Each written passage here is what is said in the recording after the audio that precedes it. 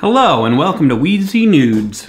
Sorry, that's a different... It's another Wheezy Mondays. I do a video every Monday updating you on the things and the stuff. And it is also day 8 of my no internet binge? Would you call it a binge? Can you binge a lack of something? And in case you didn't see the last Monday video, here's your question. Well, if you have no internet, why are you uploading video? Craig? Because there are exceptions. I can upload these WheezyNews videos. I'm just not going to check the comments. I'm not going to check anything. Just upload and walk away. So I have no idea what you commented on my last Monday video. I bet some people used the word the, or a, or an. Maybe some of you said beard, or first. So far it's been going really good. I'm enjoying the no internet. I'm actually kind of dreading a point where it will end. And I'm worried that I'll fall back into my social media addictive ways. I'm really addicted to Twitter. I still have to fight the urge sometimes, like, ooh, I could tweet that. Ooh, I could tweet that. Or if, you know, like I'm in a room with people and then people walk away to go to the bathroom or something and I find myself alone, I'm like, well, I guess it's time to check Twitter. Nope, can't do it.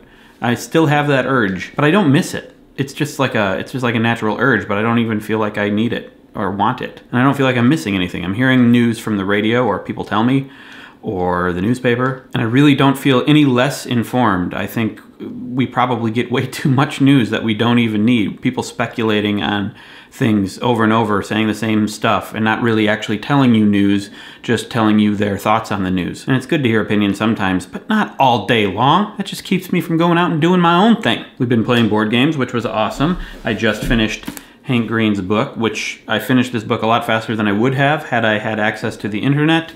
I like the frequency of my reading now, and I'm craving more books, which I never do. It was very, very enjoyable. More enjoyable than just endless scrolling. That is a very good book. Good work, Hank.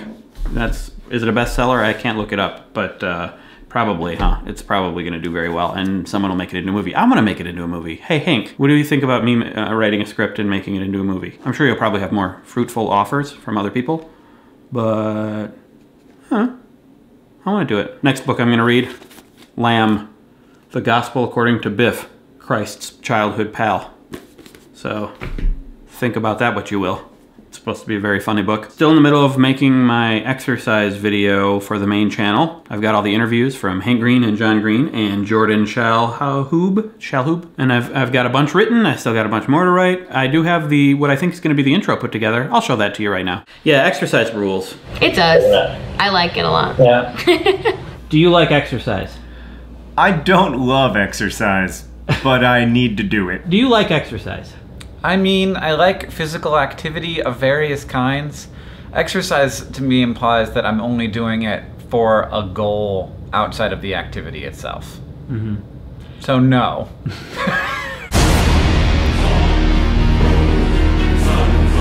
Later today, we're going to my parents' house to stay overnight because tomorrow we're in a nearby town gonna get tattoos. Finally gonna get my Mitzy shirt tattoo. It's not gonna be a shirt, it's gonna be the design on the Mitzy shirt on my arm. I drew that picture of Mitzy in 30 seconds for a different video. And now I want it on my arm because she was a beautiful, lovely doggy and I miss her. And while there, I will be shooting another scene with my parents for the exercise video.